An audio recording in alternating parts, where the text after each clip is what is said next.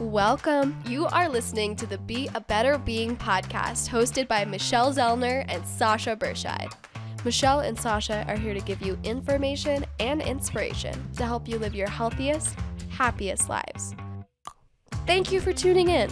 We hope you enjoy the show.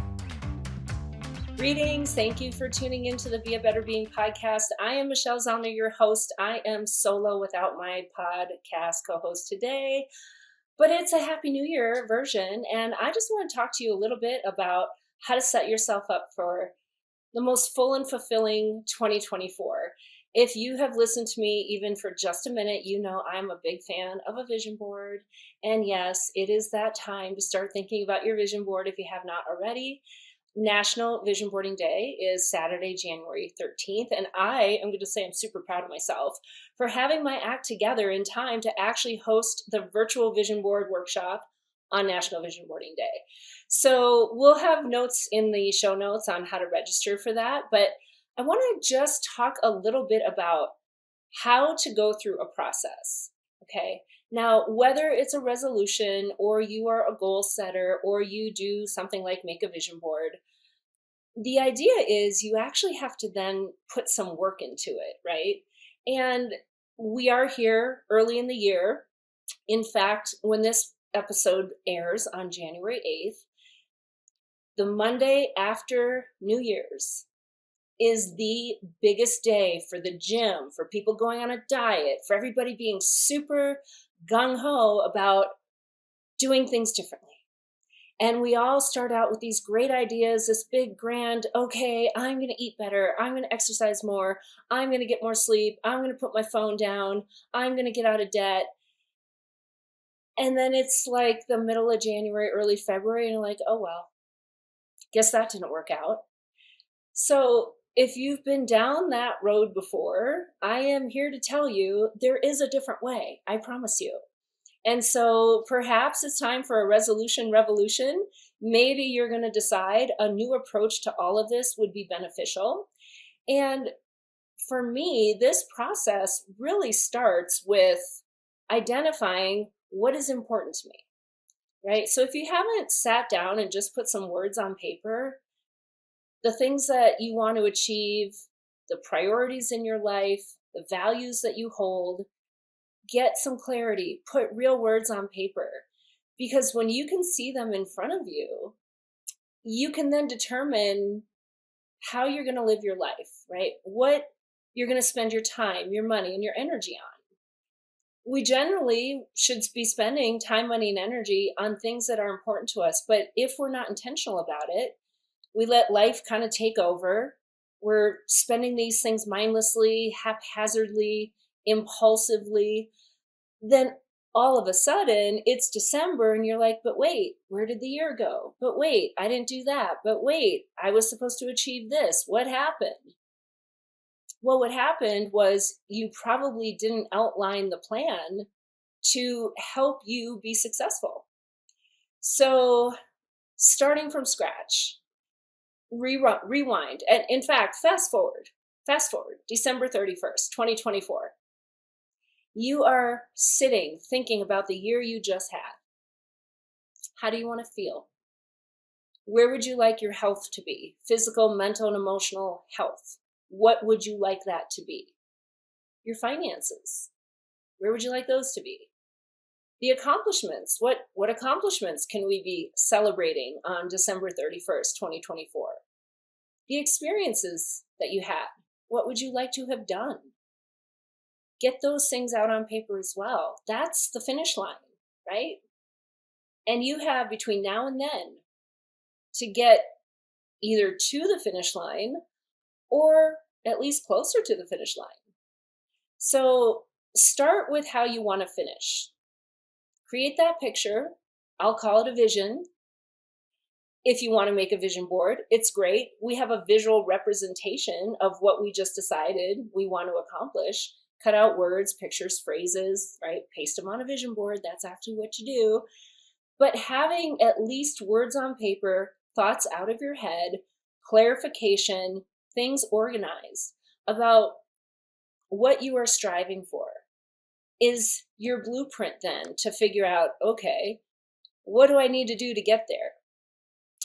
Once you've identified where you're trying to go, what you're hoping to have this outcome be, you then actually have to do the work. You can't just sit back and wait for the universe to magically manifest all of these things for you.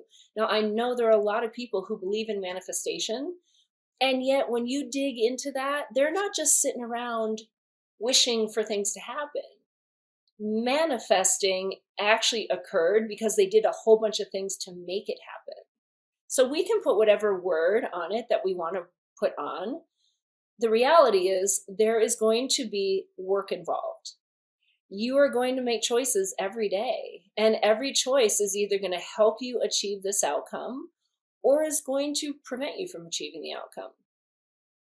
And when you embrace the idea that it is the cumulative effect of everything you do between now and then that's going to impact that outcome dramatically, you know that you have a lot of say in this because you are in charge of you. You're in charge of what you think, feel, say, and do. And if you devote intentional thoughts, intentional actions to the way you are spending and going through life, and those are aligned with what you're trying to accomplish and achieve and the way you're trying to live, you're very likely going to get pretty close to it. So there's a lot of process involved in this, and I know we don't like process, we like outcomes, and we would really prefer that that outcome occurs instantaneously with little to no effort. That's not reality, my friends. I'm sorry, I know, here I am, early in the year, dashing your hopes and dreams, that's what I do. It's not reality. Reality is outcomes occur because certain things did or didn't happen to influence that outcome. Now, obviously, there are going to be things that come into your life that you're not expecting, you didn't plan for, you didn't know what to do when you faced it. That's called life. Yes, that is what life is. You can only do what you can do. So you embrace the idea that you are in charge of your choices every day, and you're going to do the best you can to be intentional with how you are devoting your time, money, and energy, devoting them in ways that align with your goals, align with your values, are going to help you achieve these accomplishments or have these experiences. And you're going to learn a lot about yourself along the way. Right? You probably have to do a bit of reflection, a bit of evaluation. So if you have some goals in mind, or there are some habits that you either want to engage in, or maybe you want to modify, or maybe you want to break, a really good question to ask yourself is, why am I not already doing what I want to do? There's a reason. You're going to want to learn what those reasons are. Your obstacles are going to be there. And if you can identify a strategy around that obstacle, you'll know what to do and you'll get over it or around it, or you'll just scoot it out of your way and you'll get to where you want to go. If you don't identify obstacles, then you're going to look at one and be like, oh my gosh. And then you're going to go home. And then you're going to say, oh, well, I tried. I failed. It didn't work. No, none of those are true. You were faced with an obstacle. You didn't know what to do with it. And so you gave up. Choose to learn. Learn from it. Here's this situation. Let me evaluate what can I do in the face of this situation. One of the biggest obstacles that many of us get ourselves into is the all or nothing mindset. And I think for me specifically, this was a turning point in my approach. I was all about the resolution, make a resolution. Well, what am I going to resolve, right? Resolution kind of means that like, I'm done, like I've resolved it, right? It's done. It's very finite. Now, some things are finite, right? If you're going to maybe run a marathon and you pick the marathon you're going to run, well, you either did or didn't run that marathon. Okay, that's pretty cut and dry. A lot of things are not finite. You want to achieve a goal, but there's a good chance that you would like to sustain and or maintain that goal. So if we're phrasing this as a resolution, then that indicates that there's like an ending to it. And some of them are, a lot of them are not. And it was when I realized the things that I wanted to change really required a lot of maintenance. There was no ending to this. That's when I decided I need a new approach, because in my mind, well, there's an end and I did it and now I'm done. Except that when you stop doing all the things that got you there, that result also goes away. And then you're like, oh, well, I tried and I failed.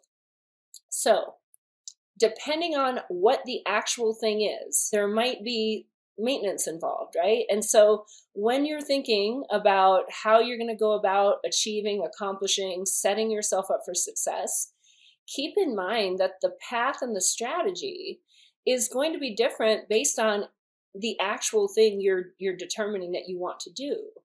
Also ask yourself why. Why is this important to you?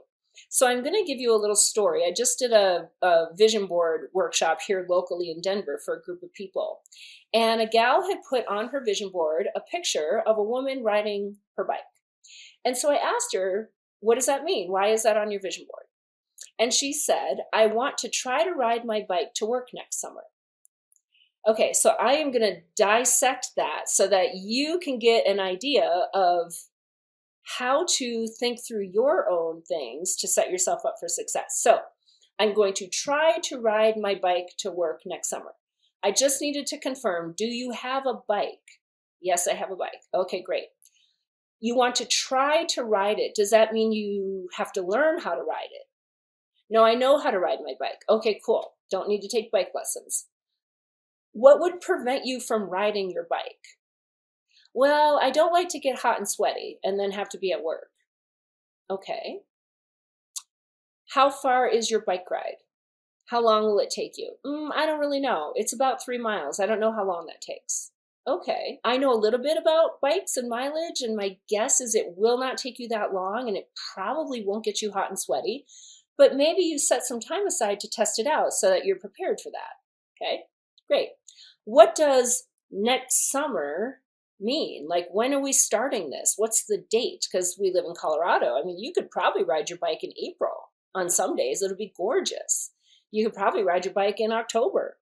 It'll be gorgeous. So what does next summer mean? Let's have a start date and maybe like a buffer end date.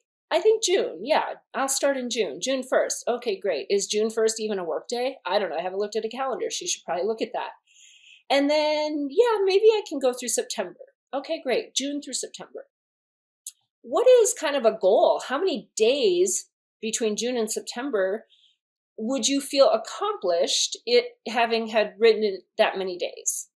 Well, I don't know. I haven't thought about that. Okay, well, we should probably think about that because we have to have a way to measure this, right? Because, I mean, you could ride it once and say, oh, look at me. I rode my bike to work once. Are you going to feel satisfied and accomplished with that? Maybe. I don't know. These are just questions you want to ask yourself. Okay, so we're going to start riding our bike in June. Is your bike ready to go? You can just pop it out, June, go? Oh, no, I need to get it tuned up. Oh, okay. You're probably going to need to get that bike in the shop no later than late April because they're going to be way backed up. And if you want to ride your bike in June, you're going to have to get that appointment into the shop and get it tuned up. Do you know where to take your bike to get it tuned up? No, I have no idea. Oh, well, you're going to probably need to start researching well before April where you are going to take your bike to get it tuned up so that you can get the appointment and get your bike in by April so that it's done by June so you can ride your bike. Right? So all of these nitty-gritty, annoying details are incredibly important. Otherwise, she puts this, I want to try to ride my bike to work on a vision board.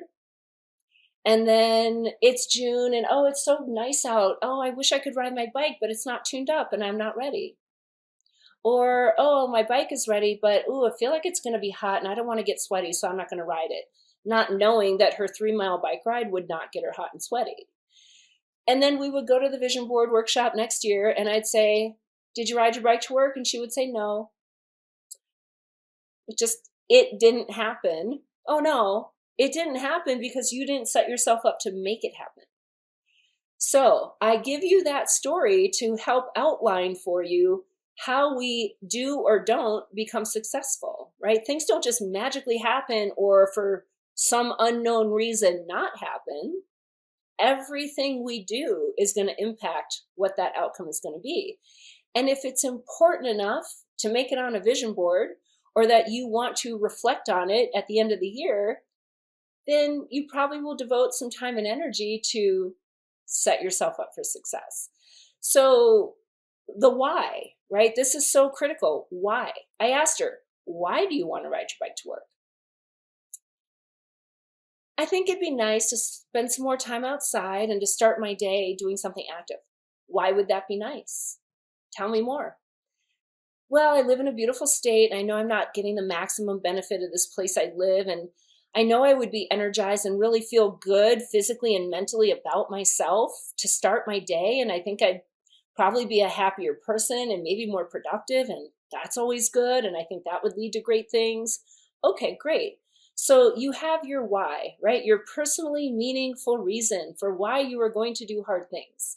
Because anything that's a goal, an accomplishment, an experience, whatever it is, a habit change, an implementation, it's hard.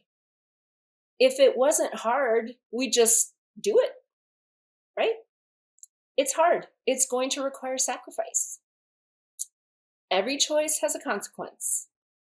And if you really want a certain outcome, you're probably going to sacrifice other things in order to devote time, money, and energy to this thing to get that outcome that you want.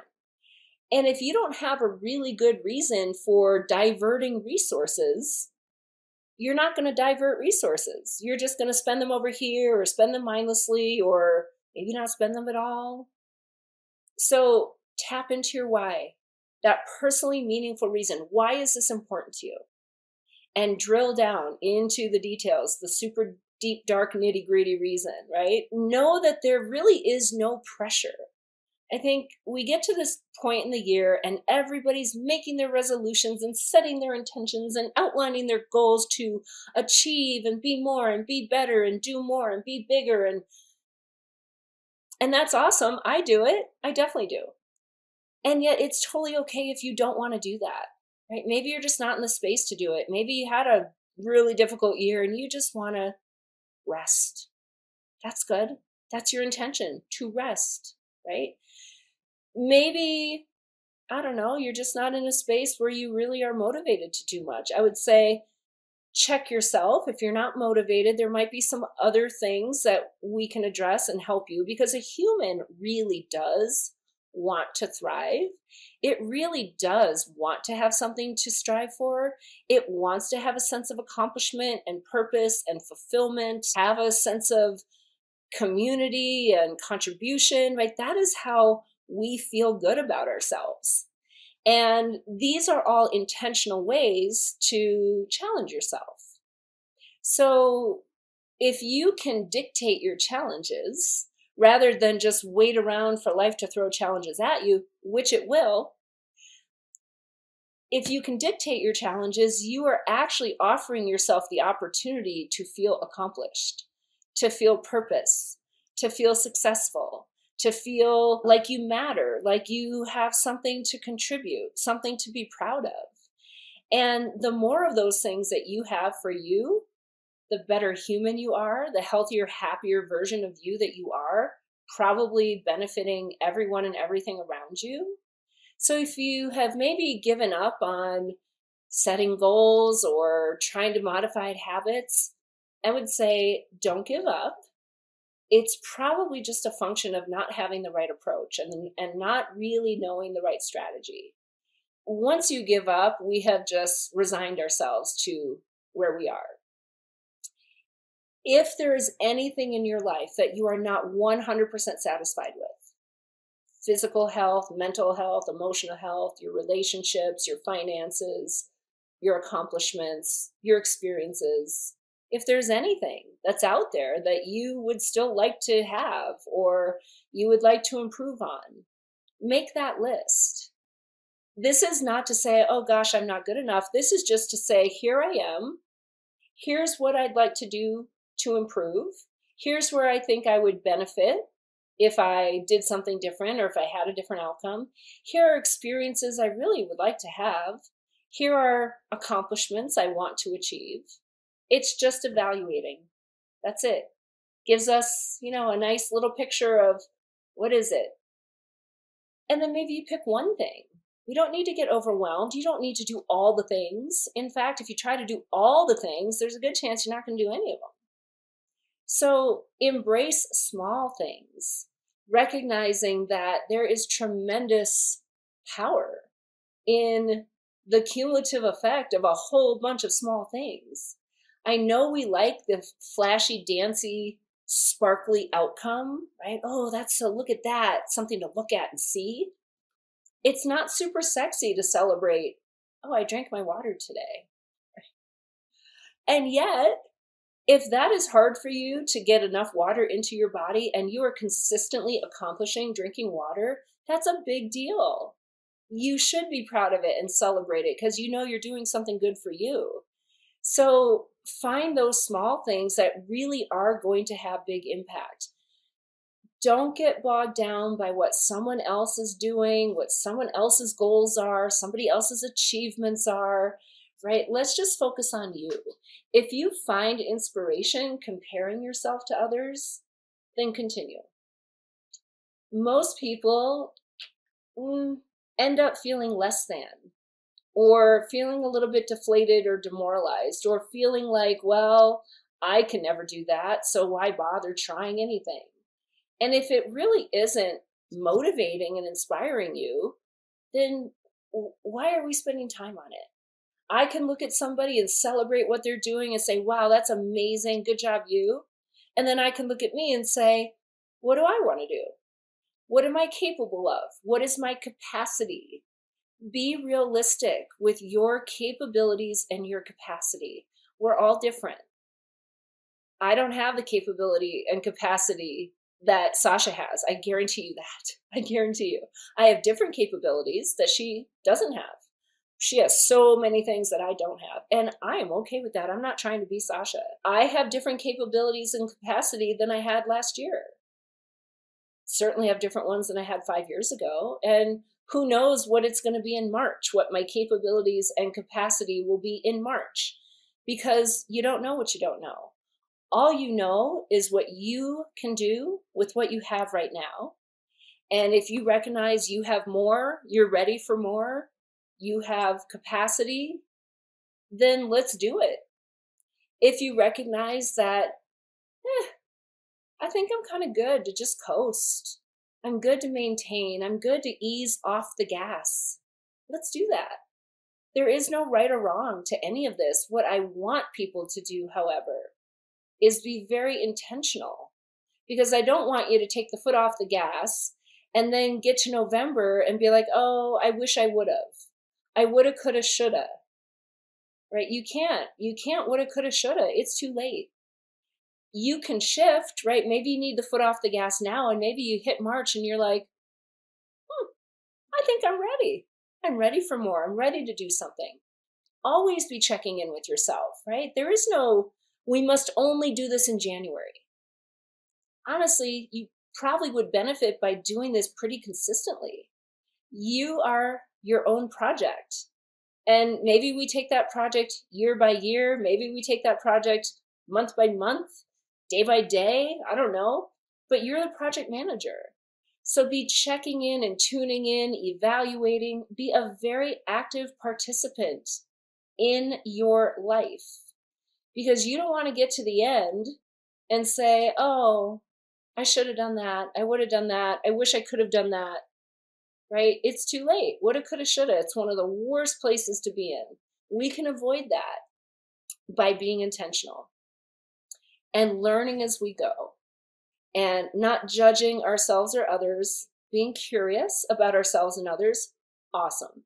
Judgment of ourselves and others, not super awesome. In fact, not great, not helpful, not necessary. So choose to be curious, choose to learn and grow, whatever that means, at your own pace, at the pace that feels good to you, that feels comfortable, but also recognize if the pace is not right. Maybe it is too slow, then speed it up. Maybe there's too much. Slow it down. This is all about you being your best being. That's it. And a lot of this really just takes time.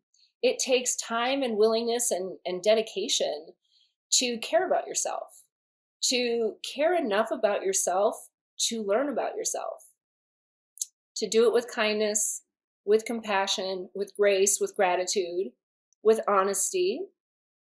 And when you recognize that, yes, here's where I am, but here's where I want to go, well, then let's figure out how to get there.